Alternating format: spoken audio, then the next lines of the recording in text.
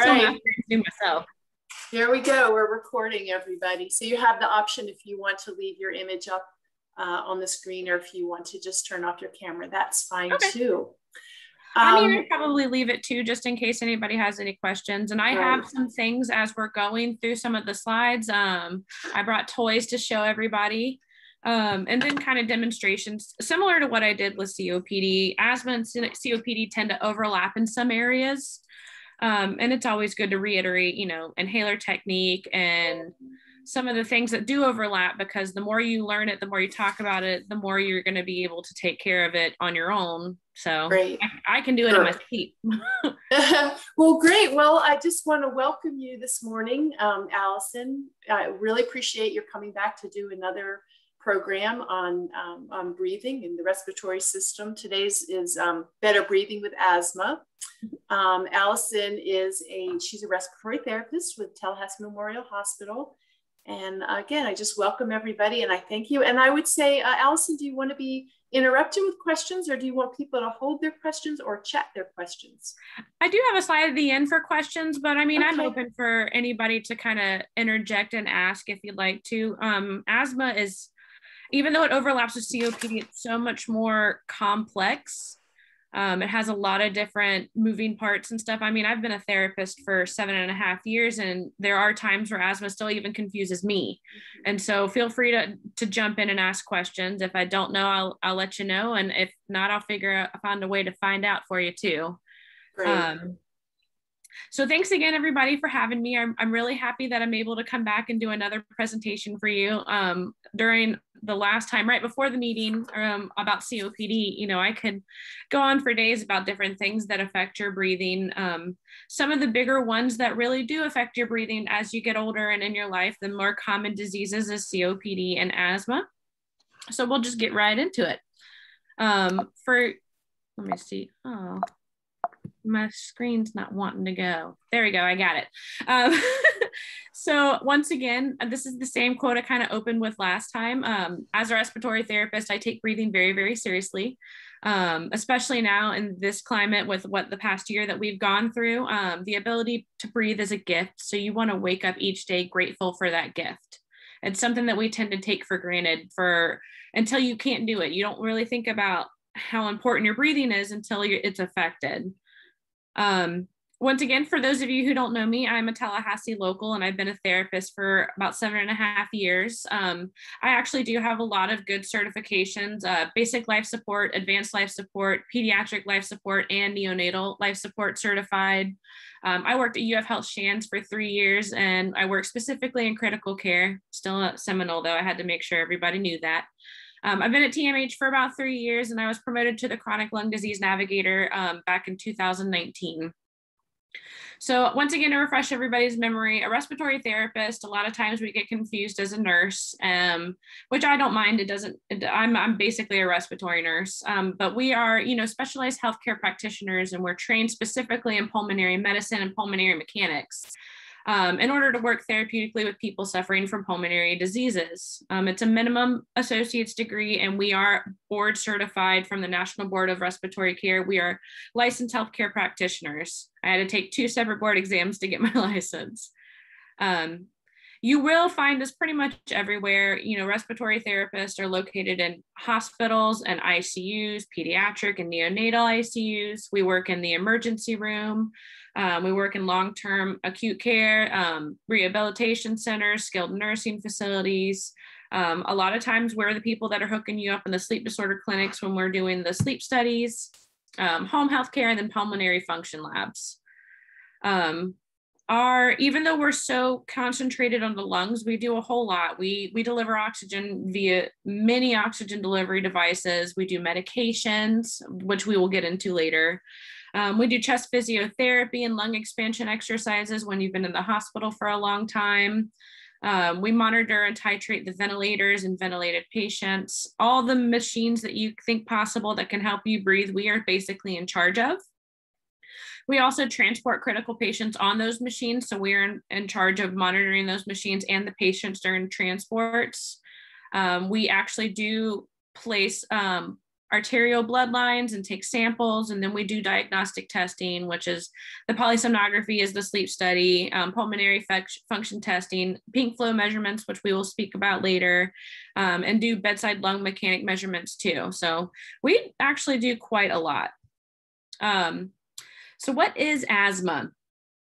Asthma is defined as a respiratory condition marked by spasms in the bronchi of the lungs, causing difficulty breathing. It usually results from allergic reaction or other forms of hypersensitivity. And when I talk about hypersensitivity, I'm saying that your lungs become more constricted more easily than a normal person's lungs. You know, when we talk about spasms, that has to do with the muscle within your lung tissue. It is considered a long-term obstructive lung disease, and it can cause episodes of coughing, wheezing, and shortness of breath. Asthma is a condition that cannot be cured, but it's manageable with the correct medication, physician, and education. So here are some fun statistics from you guys, or for you guys. Approximately 25 million Americans have asthma, and this equals to about 1 in 13 Americans. So it's actually a pretty common respiratory illness. It's one of the most common respiratory illnesses that you can get.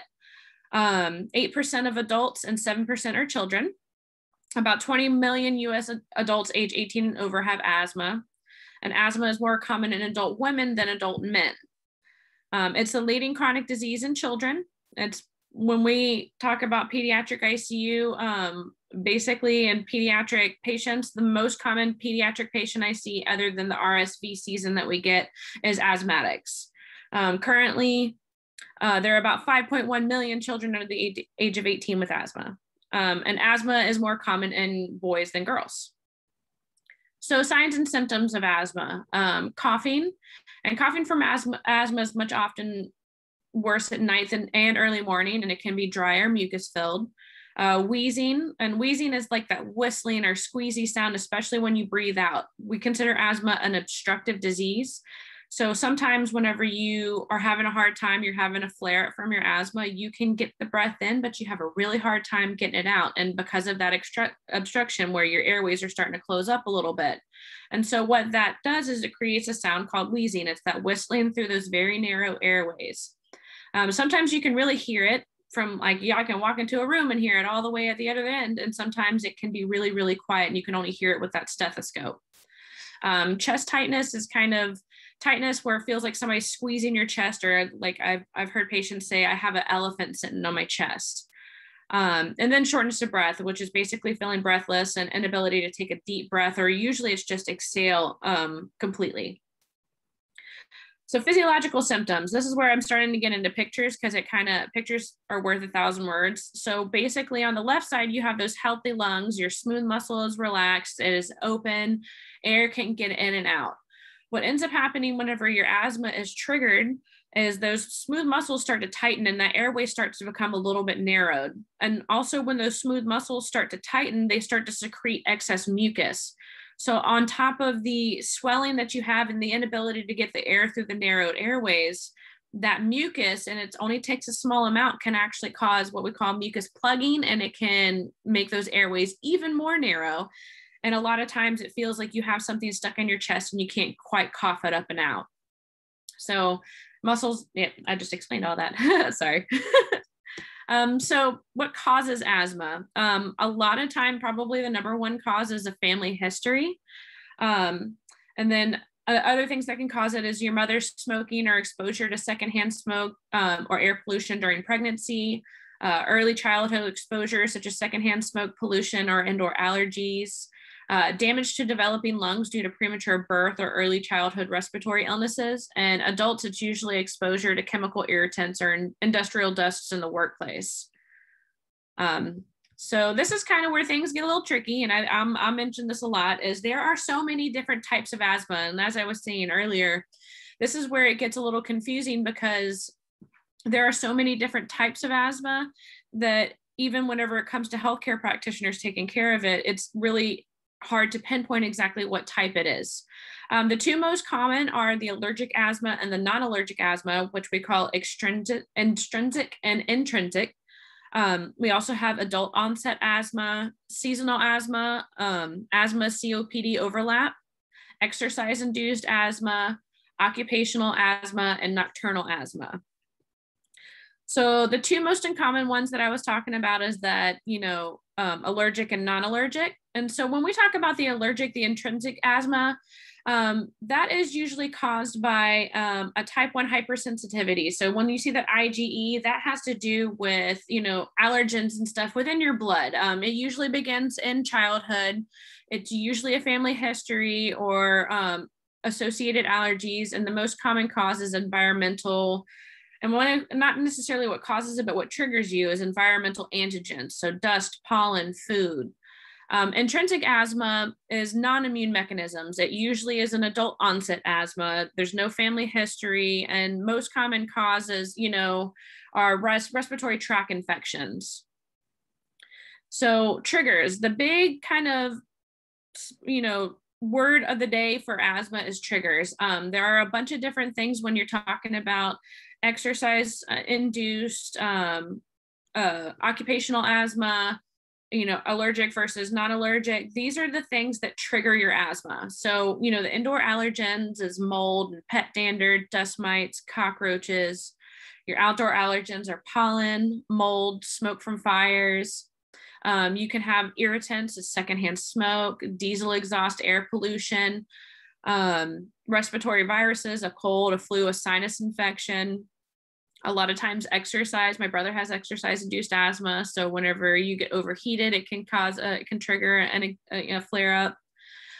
Cold air or sudden change in temperature, which here in Florida, especially in Tallahassee, especially with the way the weather's been right now, you go outside, it's like 100% humidity, and then you walk into a cold building, that can trigger somebody's asthma. Strong smells such as perfumes can really trigger your asthma. And then strong emotions, even if you're really, really happy and something's super funny, it can trigger a flare up. If you're really upset, it can trigger a flare up. If you're really angry, it can trigger a flare up. And then we also have hormonal changes too. And like I said, this is where it gets tricky. So asthma is more of a syndrome rather than a single disease. So you want to take into effect your triggers. It's kind of the same mechanism. No matter what causes it, the chain of events that happens afterwards is usually pretty common and pretty the same with everybody. You have your trigger, whether or not it's going to be, your exercise, if it's an allergen, if it's not allergic, if you're angry and you got mad at somebody, no matter what, the trigger is always going to cause an airway inflammation. It's going to have that secretion of mucus. It's going to have that airway muscle constriction and the swelling of those bronchial membranes. Your airway and breathing passages become narrow, and then you have the wheezing and the coughing and the shortness of breath. So how is asthma diagnosed? I added a little quote at the top because, all that wheezes or coughs might not necessarily be asthma. You should always talk to a physician if you suspect you may have asthma.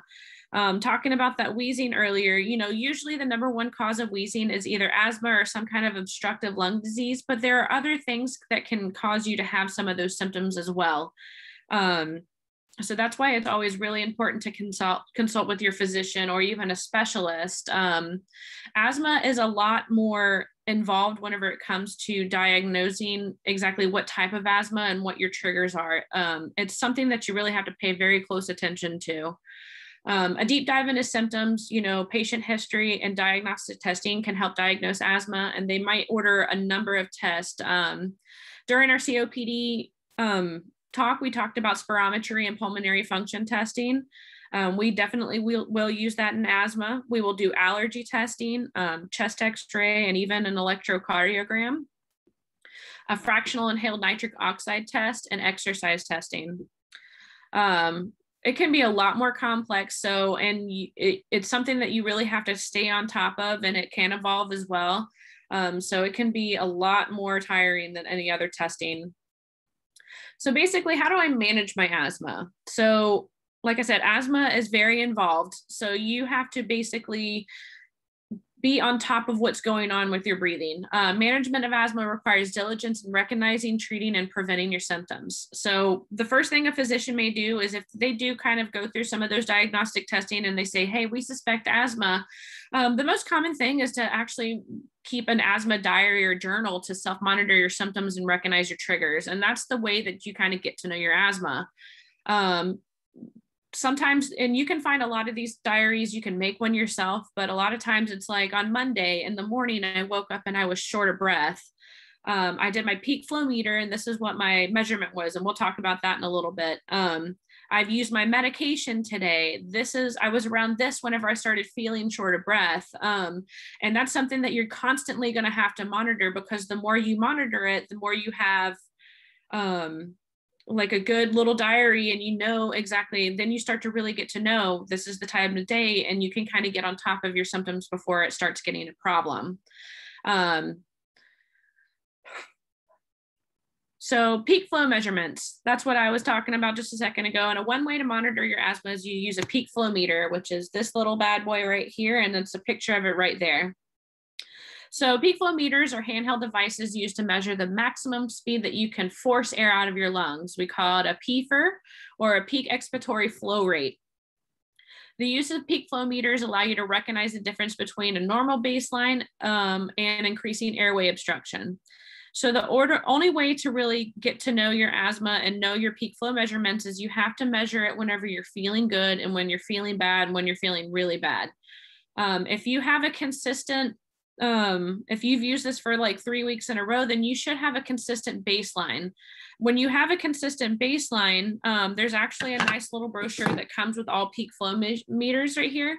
When you have a consistent baseline and you know about where you normally are, it'll give you a range of basically green, yellow, and red. So green is good, and that's going to be your normal baseline that you've measured for a couple of weeks. Yellow is going to say, hey, I'm not doing too good. You might need to take some more medications. You might need to pay attention to it. And then red will be, you need to go to the hospital. You need to go to the physician. You need to get somebody to help you. The way that it works is these little, I don't know if you guys can see it because it's really bright, but the red, yellow, and green. So for example, and then we have this little red thing right here on the side, and that floats up. You always want to start with it at the bottom. And the way that a peak flow measurement works is you're going to take a big deep breath and blow out as forcefully, as hard, and as fast as you can. So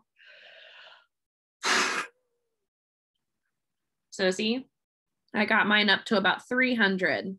I didn't give it my best shot, but a lot of times if I can do this once or twice a day for a week, I'll have basically where my numbers normally are. If I start using that and it starts getting in the yellow, that's whenever I know I need to start paying a little bit closer attention. Something's happening. Asthma attacks can come on very, very quickly. So it's very important to recognize your symptoms and constantly monitor your disease.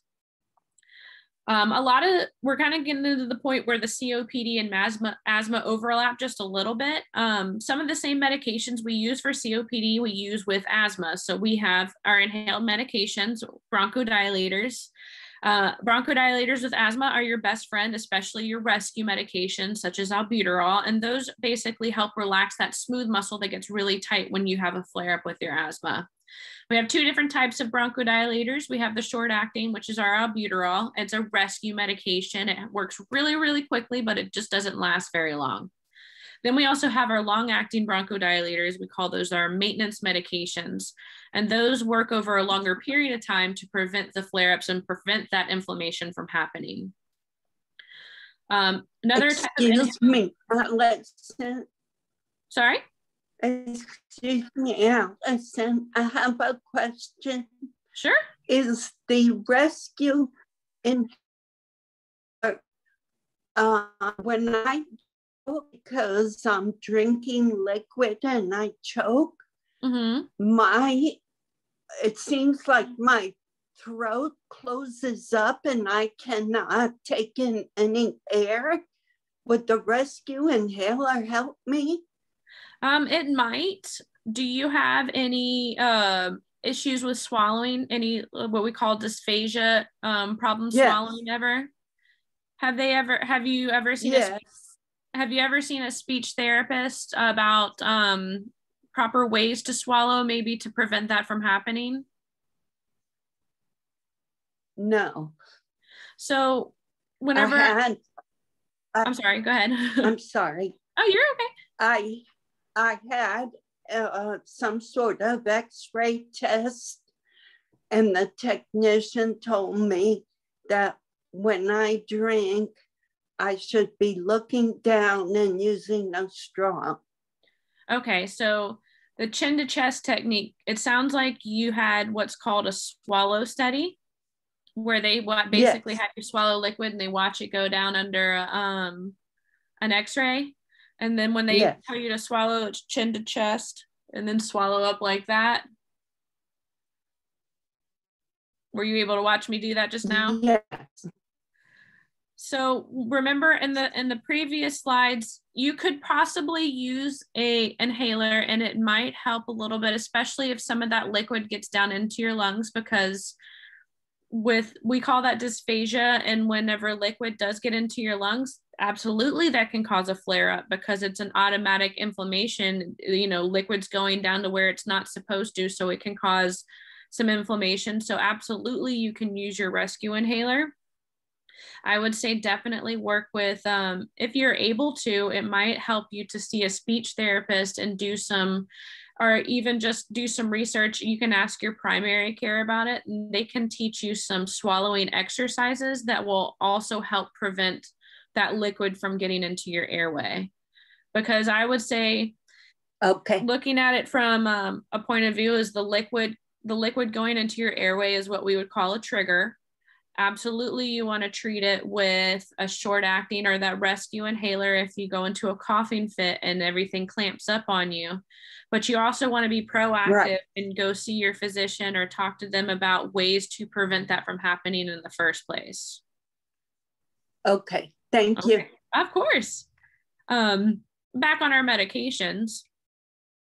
Another really popular drug that we use specifically for asthma. We do use it for COPD as well, but it's actually the standard for asthma is our inhaled corticosteroids.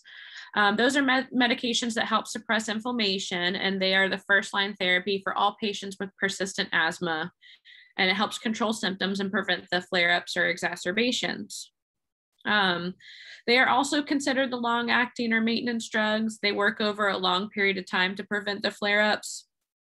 I wouldn't necessarily use them whenever you have something happening, like whenever that fluid goes down into your lungs and you're having a problem. That is for the rescue medications. But if you have especially a more hypersensitive airway and the rescue medications don't work you use them over and over again, the steroids can help a little bit too. This is one of my favorite charts because it's so detailed. It comes from the Allergy and Asthma Network. This is kind of a snapshot of the types of inhalers that we use in treatments for COPD and asthma. And we have those short acting and the long acting bronchodilators. We have the inhaled corticosteroids, and then sometimes you'll have other inhalers that combine some of those medications. So you don't have to use like 3 different inhalers. You can use one as your maintenance medication. Down at the bottom, we have something called biologics and bronchial thermoplasty, which we'll talk about later. And those are other types of things that we can do to treat asthma that just don't necessarily include inhaled medications. Once again, we talked about some of these whenever we were doing the COPD. We have types of inhaled medication devices. My personal favorite that we use in the hospital is the nebulizer. It's a device for breathing treatments. It helps you breathe better. It changes your liquid medication into a very fine mist, and the mist goes into your airways whenever you breathe in. Nebulizers are fantastic because they are used over a period of time. So the particle size is pretty small. A lot of people really love the nebulizers. We also have something called a meter dose inhaler, which is, it has a measured amount of medication and it's delivered by an internal propellant. So it's basically that second one right here. We call it a boot as well because it looks like a boot. We also have dry powder inhalers, and they deliver medication as a dry powder that you have to take a big deep breath to breathe in. And then last but not least, we have a Respimat, which is a soft mist inhaler. Respimat is fairly new, but we love them in the respiratory world. They can be quite expensive depending on your insurance, but they offer a fine mist as well. So when we talk about the proper use of inhaled medications, there are certain ways to use your inhalers to get the best bang for your buck. I will bring out my handy dandy aero chamber again. These things are wonderful, especially if you have a hard time, if you have arthritis and you have a hard time squeezing your inhaler when it's in your mouth. If you think you have a hard time, you know, just even coordinating the timing of taking your big deep breath in, I always encourage the use of one of these. You can actually get about 30% more of your medication if you use one of these. So me, myself, I feel like I would have a good time squeezing this down and taking a big deep breath in. But also one thing about the MDIs is that it has that internal propellant. So even if I think I squeeze and take a big deep breath and I coordinated everything perfectly, a lot of this medication, because of that propellant, is going to end up in my mouth and not down into my lungs where it needs to be. So the reason why this is so fantastic is I can take this right here and stick it right there on the end, and it's not going to go anywhere. And I have a little mouthpiece right here. So at the end of this chamber right here, there's a little valve. So once I squeeze the medicine in here, it's not going anywhere until I put it in my mouth and I take a big deep breath in. So whenever I want to do an inhaler, whether it be my albuterol, which is my rescue medicine, or if I want to use my maintenance medicine, any type of inhaler that looks like this, which is that MDI, that metered dose inhaler, can be used with an aero chamber. So the way that it works is I'm getting ready to take my inhaler. I'm going to sit on the edge of my bed. I always want to do my inhaler sitting straight up, not standing. I'll shake up my inhaler like I need to and get it ready. And then what I will do is I will actually squeeze my medicine and let it shoot out into my chamber. And then I will put it in my mouth and take a big deep breath in.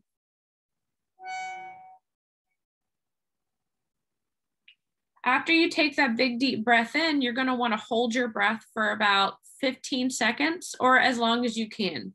When you hold your breath, you're allowing that medicine to disperse into your upper airways and settle down to where it needs to be.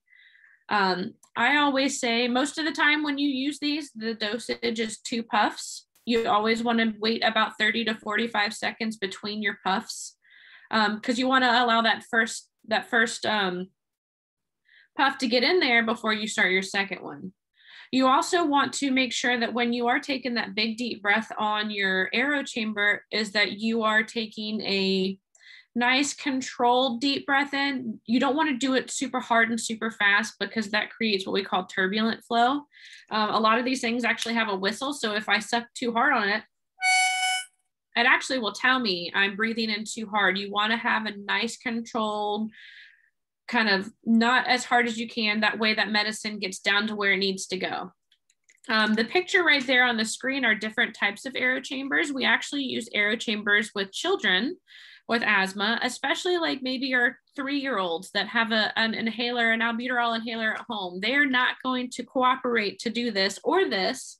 So we actually end up using the aero chambers with those little masks on top of it. So a lot of times that's how parents are able to get their inhalers to their children is they squeeze it in here and then they hold the mask over their children's face for a little bit and it allows them to get that medicine down to where it needs to go. Another, when we talk about the dry powder inhalers, something like an Ellipta, which is, we have Brio and a Noro. These are quite popular right now. Sometimes one of the common ones that we prescribe for asthma is something called Brio, and that's a combination of a long-acting bronchodilator and an inhaled corticosteroid. With the elliptas are powder inhalers, so you do need to be able to do that huge, big, deep breath in to get the medicine where it needs to go. So whenever you do your powder inhalers, once again, sitting down, sitting up straight, what I like to do is kind of similar to the swallowing. I like to kind of start down here and take a big deep breath in. So as hard and as fast as you can. And then you always still want to make sure you're doing that breath hold afterwards for about 10 to 15 seconds because that allows the medication to settle down where it needs to go. Nebulizers are pretty kind of straightforward. You'll have the little ampules of medication. I didn't steal one from work, so I apologize. I wanted to have one to put together for you guys. Basically, it's a little ampules of medication. You'll pour it into the cup, and it attaches to a either an air processor or an oxygen. Anybody got a question? I heard yeah. something. Hey, Allison, there's a couple questions. I thought they could wait, but it's actually relevant to what you're talking about right now. Sure. Someone asked, where can I get an air chamber and how do you clean it? So you can actually get an air chamber from Amazon. I think they go on Amazon Really? for like 15, 20 bucks. And then some of them you just wash with warm soap and water. I guess I don't have my comments on right now because I have the PowerPoint. So thanks for pointing that out. The air chambers are usually, you can get them on Amazon. You can always ask either your primary care or a pulmonologist or a specialist. Sometimes they might even have them in the office and be like, here you go. I know if you come to TMH and if you have inhalers and you take them at TMH, we will absolutely give you one or give you the option of using one. And they work pretty well. I would never stick this in a washing machine, but they do come apart pretty easily. Back of it comes off and the lid comes off right here. So these are easily rinsed with just warm soap and water and just let them air dry on like a clean paper towel. I have to figure out how to put this thing back together now. They shouldn't be super duper expensive. If you go to your pulmonologist or them and they say, oh yeah, we can get you one for $40 or $50, good old Amazon, I promise you, probably has them for like 15 or 20. Other medications that manage asthma are oral corticosteroids, so prednisone. We have something called leukotriene modifiers, and these are more specific to immune responses in your allergic asthma. They block the action of the leukotrienes, which are the chemicals involved in the immune responses that cause the inflammation and swelling. So montelukast or Singulair is one of the popular medications, and then the biologics. These are a fairly newer therapy. I think they've only been around for maybe less than 10 years. And they target specific cells and pathways that cause the allergic inflammation linked to asthma. Sometimes they're over-the-counter meds. Sometimes they are, I think, injections. I'm not even as familiar with them because I always deal with the inhaled medication. So some of those are, finding out about the biologics very recently in my career. I was like, that's really awesome. And I heard that they work really, really well. Your medication regimen should always be discussed with your physician, and each asthma patient is completely different. So what works for you doesn't necessarily work for somebody else. Asthma is very complicated. So it's always super duper important to know your medications and discuss it with your doctor. If you are having a hard time affording medications, inhalers specifically tend to be really, really expensive. Know your avenues to kind of get on those medications. If you get prescribed one inhaler and it's super expensive, more than likely there's like a generic or a different inhaler from a different drug manufacturer that might be covered or might be a little less expensive. If you're ever researching inhalers, GoodRx is fantastic because it can give you coupons and it can check prescription prices for you before you even go. It looks at pharmacies and stuff for you. And then I always say consult the drug manufacturer. AstraZeneca is a wonderful drug company. They have something called AZ and Me. And if you don't have insurance or you're having a hard time qualifying, if you submit some of your financial information, sometimes they can help you and provide inhalers for up to a year. I know GSK is another drug manufacturer. They're the ones that make the Ellipta inhalers, and Advair. They have a prescription assistance program too that is wonderful. So it's always good to do your research whenever it comes to inhaled medications because they can get really expensive. I know it's a lot of like a shell shock to go to a pharmacy to pick up your inhaler and they're telling you that you have to pay $250 out of pocket for it. So I always say just try to do your research and you just got to ask a lot of questions. Other asthma treatments that I was talking about earlier is that bronchial thermoplasty. It involves inserting a long, slender, flexible tube called a bronchoscope into the lungs and surrounding airways. And what it does is it heats and shrinks bronchial muscle tissue. So if you are just super inflamed, medication has not been working for you, this is one of the more really, really, really invasive therapies that they use for really extreme cases. And then we also have allergy testing and immunotherapy. So it's that blood and skin test to pinpoint your specific allergies. Like I said earlier, if you can pinpoint your triggers, and especially with your allergic asthma, if I'm allergic to dust or dander, if I'm allergic to a specific like laundry detergent, immunotherapy can, I'm going to introduce controlled amounts of that allergen to the immune system on a regular schedule, which will increase your tolerance. So action plan, and this is kind of similar to the COPD as well. The action plan will go along with your asthma diary or journal. And it's something that you'll put together with your physician. It's basically, it's going to have your important information. It's going to have, your name, your doctor's name and phone number, an emergency contact, and then your triggers. You can check this off, and you can also keep a copy of this and carry it around with you. So if you do have a flare up in public, you can kind of pull that out and say, this is my doctor, this is who I need to go, this is what's triggering me right now. And then, like I said, with the zones, this is also the reason why it's so important to have that peak flow meter, which you can also get on Amazon as well. If you ever want to start keeping like an asthma journal. And your green zone is, like I said, that baseline where you're living your best life, you're having good, your breathing's good, you're taking your medicines like you're supposed to, and you're doing your activities and you can sleep. But the yellow zone is whenever you start using that peak flow meter and it starts hitting in the yellow zone, and you start having some symptoms of, whenever I get up, I'm feeling a little bit more short of breath. I'm using my rescue inhaler more frequently. I'm feeling some coughing. I feel like I have a chest cold maybe coming on, having a hard time doing things that I normally do. And you're not being able to sleep very well. So that's kind of your yellow zone. That's kind of like a little bit of a warning, like, hey, something's going on. And when that happens too, you want to kind of get in touch with your pulmonologist or your primary care and say, hey, I've been hanging out in my yellow zone. I don't feel good. I've been using my rescue inhaler. And a lot of times they can try and get ahead of it and say, all right, come in, let's take a look and see what's happening. If you don't normally take oral steroids, maybe they'll start you on some steroids. What if you have a chest cold that's an infection that could lead to a bigger attack?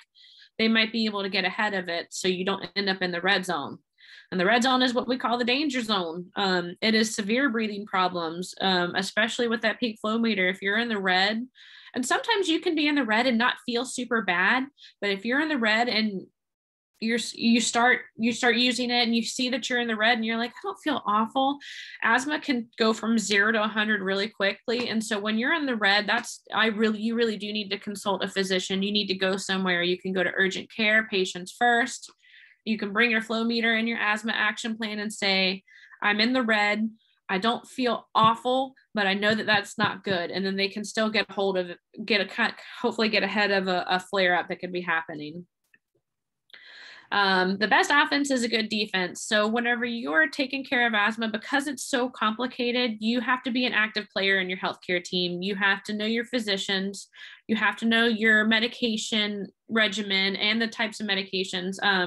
All too often I have patients that come in and I ask them, I say, what inhalers do you take? And they're like, well, I don't know. I take the red one. And we have a lot of red medications. Knowing the difference between your rescue medication and your maintenance medication, knowing what triggers you, knowing your body, knowing that, okay, well, I can go up a flight of stairs yesterday with no problem, and today I'm having some problems. Like, pay attention to the what your body's telling you. Also, live a healthy lifestyle. Do not smoke cigarettes. Eat healthy foods that promote good overall well-being. Exercise if you can exercise. Keep moving. And then you can also research community resources. Some counties, I don't necessarily think Leon County does it, but some counties in Florida and other states do home checks. You can do smoking cessation, and you can also find some asthma support groups. A lot of people tend to ask me, well, when do I need to see a specialist? Like, when do I need to see a pulmonologist or an allergist? There are a couple of, different things that you can consider whenever you want whether or not your asthma is well controlled. Primary care physicians do and sometimes can manage asthma, but you always want to consider seeing a specialist if you've had a life-threatening asthma flare that put you in the hospital. Maybe you ended up having to get like a bunch of breathing treatments. If you're not responding to treatment after 3 to 6 months, I got put on this type of inhaler and I'm still using my rescue inhaler. I'm still not seeing any results. I still don't feel good.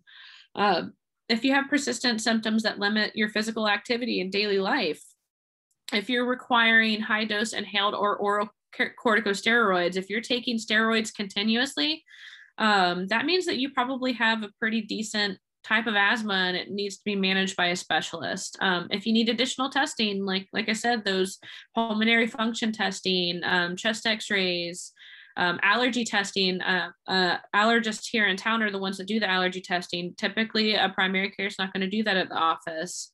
And then if you have other conditions that complicate your asthma, so what we were talking about earlier, if you have dysphagia and a difficulty swallowing, and if that continuously starts triggering your asthma, it might be where you need to see your primary care and go see a specialist, go see maybe a speech therapist so you can get that swallowing taken care of.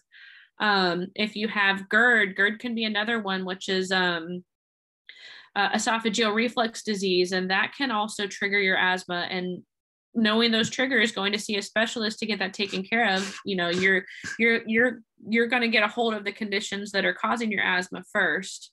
There's also a rule of 2. If you've used your quick relief inhaler 2 or more times in 1 week, if your asthma wakes you up 2 or more times in a month, and if you're refilling that quick relief inhaler 2 or more times a year, what we like to say in the respiratory community as a respiratory therapist, when you come to the hospital, we will prescribe scheduled quick relief medications because we want to stay on top of what's happening.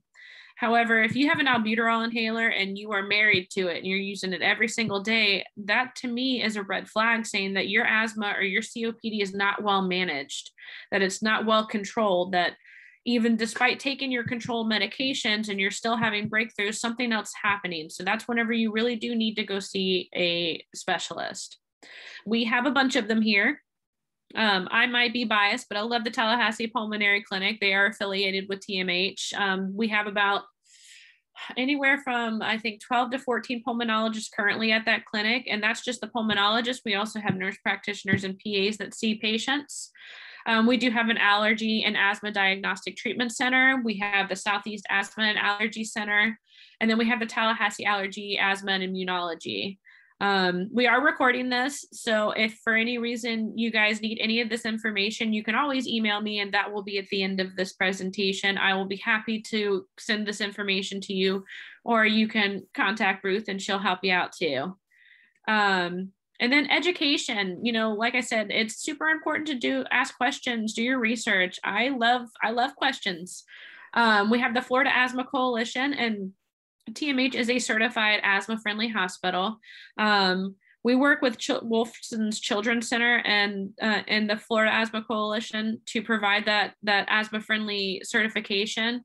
For some reason, I feel like adults tend to get overlooked, but that's where my position comes in. I'm making sure that my adults with asthma don't get overlooked. And so you guys hopefully will start seeing me a little bit sooner.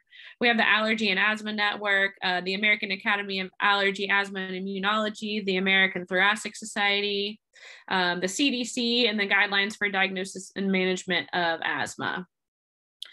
So this is my information right here. It's my office phone number and then my work email. So you guys can call or email me. I would say email for now because currently I am still working bedside because we have had another wave of COVID come through the hospital. So I have not been able to do my chronic lung disease position.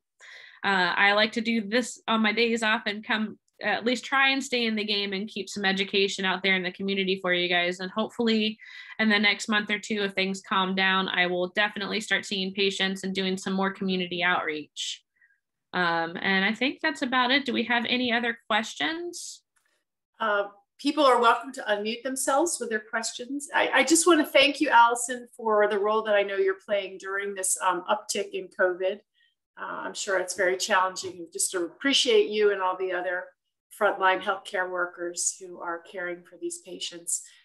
I have a lot of questions, but let's let our viewers go first in case some of our questions are redundant.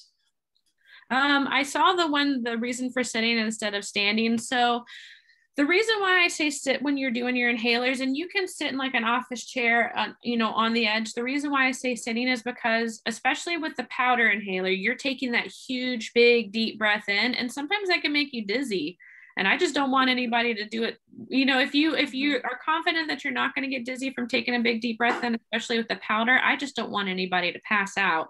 With the MDIs, same thing. You're not taking as big of a deep breath, but I feel like it's better to kind of coordinate sitting down. I get so nervous seeing people stand up doing inhalers. I don't want you to pass out and fall over. I don't want you to get dizzy. I don't want you to, if you're feeling steady on your feet, it's okay to do it standing up, but I just feel like when you're sitting straight up, you can focus on the things that really matter, which is the mechanics of, making sure that you're timing that squeeze and then deep breath in, or using the aero chamber. I saw the question about the aero chamber. I did the demonstration. If anybody wants me to go over that again, I can go over that again. I don't think so. Any other questions for anybody? Hopefully we're seeing a decline in vaping, but were you seeing a connection between vaping and an increase in asthma? I would say so. I think vaping right now is very much a young person problem. I feel like a lot of the literature out there is, a lot of times I have my COPD patients are like, well, I quit smoking, but I vape now, and that's how I quit smoking. And I feel like vaping is actually going to cause an increase in more COPD patients and more of like a chronic obstructive disease as opposed to asthma, only because the damage that it does to the lung tissue is pretty awful. A lot of times I hear patients say, oh, I heard it was better than smoking. It's absolutely not. It actually speeds up faster than smoking does. If you read back into the literature, I actually have an article hanging up in my office back in the day. They used to tell you that smoking cigarettes cured your asthma.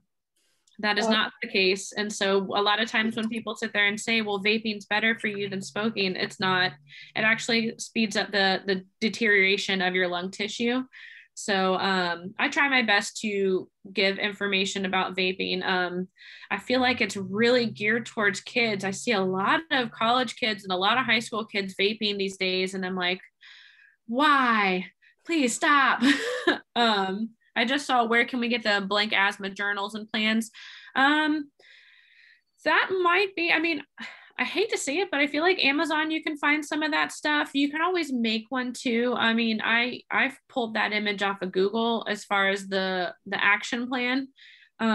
If you ever go to get that aero chamber, or not the aero chamber, the peak flow meter, the peak flow meter has its instructions for use, but it also has, it's very, very tiny, your own little basically journal that comes with it, where you can continuously monitor your symptoms and stuff. It really kind of depends on you. I feel like if you really wanted something really specific, I'd have to do some research, but even Etsy, there's so many like cool shops and stuff out there. You could probably find an Etsy person who makes journals and say, hey, I have really bad asthma. Can you make me a cute little diary? And I bet you money they would. You can probably just print them for free if you just search like, asthma journal images. You can get tens of thousands, and you can just because there's so many different types out there too. You're going to find one that's very generic. You're going to find one that's very detailed. I would hit old Google up and then Amazon, see what Amazon's got for you too. Mm-hmm. If I email you, can you send me a picture of all the different inhalers? I wanted to see if I could find mine on there. It wasn't up long enough. Sure. I can try and go back to the screen share and pull it back up if you'd like. Okay. Here, that was a great slide. And Maureen's right. It was very detailed and hard to see on the screen. Yeah, and I had to run it into the other room and get my inhalers, and it was gone by the time. Okay. Let me find it for you. Hold on just a second. I'll go back. That's one of my favorite ones, because when I go see patients, I'm like, hey, what inhalers do you guys take? And they're like, I don't know, the blue one. And I'm like, oh, well, we have like 4 blue ones. So I always I take one that's really expensive, and I was going to try and see if I could find a comparable one that I could ask for. Do you know the name of it? QVAR. QVAR. I can't see it on there. Trying to find it too. QVAR. I don't see a lot of people on QVAR. But yes, I have also heard that it is very expensive. Yeah, and that's the one they give me for maintenance. And I just think there's got to be something else that's cheaper, that would be comparable. Let me see. A lot of times I have to, I actually have to look at stuff myself. What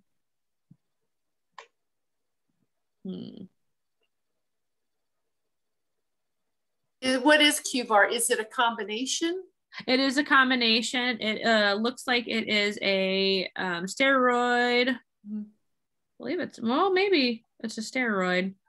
Like I said, some of the stuff I am still a little iffy about, especially when it comes to asthma, because we don't deliver QVAR at the hospital.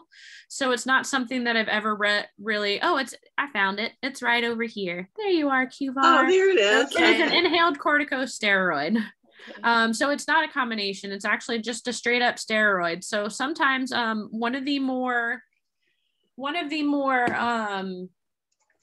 financially easier ones would be like Pulmicort, but again, it kind of just depends on what your physician thinks is best for you. But it definitely wouldn't hurt to say, hey, listen, QVAR is really expensive. Is there another inhaled steroid that I can take? Flovent's actually really popular too. I see a lot of people prescribe the Flovent, the HFA right there. But QVAR is just a basic steroid. And if you want, Pulmicort is actually something called budesonide, and they do have generics of budesonide and stuff as well. Okay. Is there any research on taking these steroids every day? Does that contribute to like osteoporosis and things like that? Does taking inhaled steroids contribute to that? Yes. Some of our pulmonologists, I know a couple of them that what we do is we look at, and it's kind of similar to COPD, we look at your history of flare-ups, and they will try and titrate your dosage. If you have a history of hypersensitivity and you're easily flared up, then they will keep you on an inhaled corticosteroid regimen, because that is the standard of taking those medicines. It's kind of risk versus benefit. If you do have a very hypersensitive airway, we want to keep your asthma well controlled, and it can contribute to osteoporosis and some of the steroid side effects. How much compared to oral steroids is probably a lot less compared to oral steroids. But if you haven't had a history of any flare-ups recently, it's a good question to ask your doctor and say, listen, I haven't had I haven't used my rescue inhaler and I haven't had a flare-up in a long time. Do you think that this is going to cause this? Do you think that I could go without it? Or do you think that maybe I can take it during the time of year where my asthma really flares up? And like I said, this is whenever you get to know your asthma. Like if you have a seasonal asthma, like my mom has COPD, but she's also very sensitive during the summer when it's really hot. So during the summer when it's really hot, she gets placed on an inhaled corticosteroid just for the summer. And then during the winter, she goes back to her long acting regimen and she goes off the steroid. So it kind of just depends on what your physician thinks is best for you. Okay, thank you. Oh, you're welcome. Could you go back to the slide while we're back here that was about the extrinsic and intrinsic asthma? You covered so much good material. I tried to condense it as much as I could too, but it gets right there. So with the intrinsic, where it's most commonly caused by respiratory tract infections and viruses, does that mean it's usually acute versus chronic as well? Yeah, I would say these are more acute. So that's another thing that I have kind of noticed with asthma versus COPD is that asthma happens really fast. it is a trigger that kind of starts to snowball. And once that snowball starts going, it's kind of really hard to get ahead of it. And that's why it's really important to prevent the flare-ups in asthma as well. And so with COPD, you kind of see, I feel like with COPD, you see your symptoms for a couple of days before it gets really, really bad. With asthma, you'll see your symptoms for like a couple of hours, and then it gets really, really bad. The adult onset asthma that ends up happening, you just got to kind of figure out your triggers, and it's the non-immune mechanisms. You just have some swelling. And like I said, with my mom, it might be a little bit of an overlap for her, but it's that extreme heat that causes it. And then she's more, or whenever it comes to seasonal allergies, that causes the upper respiratory viruses and stuff like that. And some people might even use the term, an acute bronchitis. And that has to do with just that hypersensitivity where that swelling happens very quickly.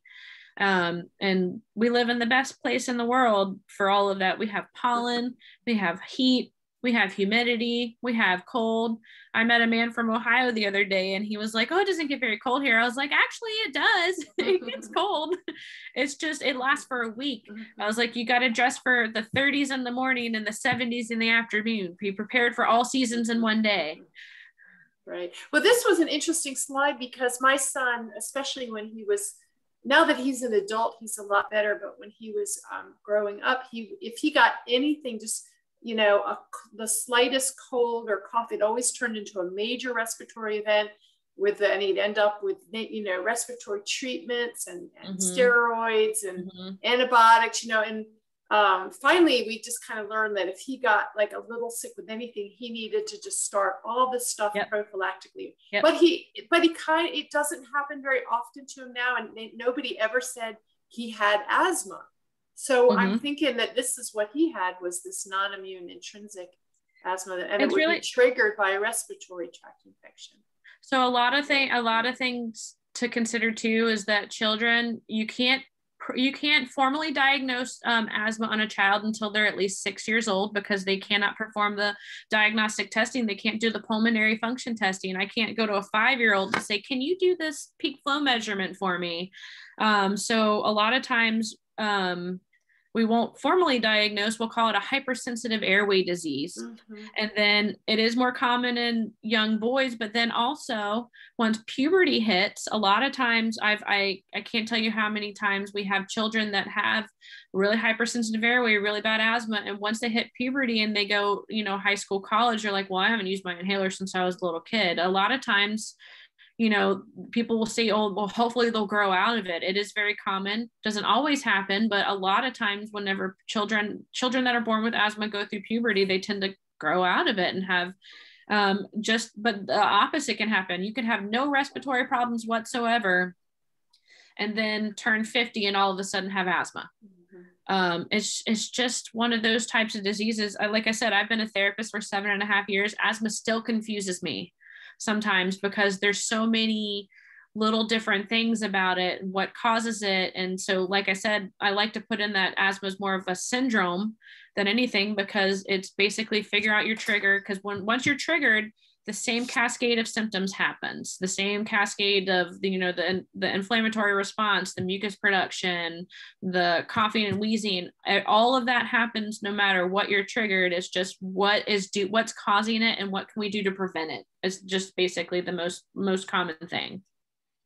Does anybody else want me to go to any other slides that they were in love with? The thermoplasty was interesting, and can you speak a little bit more about how heat could help reduce the inflammation? I usually think of cold reducing inflammation. Heat actually. So the thermoplasty is pretty intense. It's one of the more invasive therapies that they have.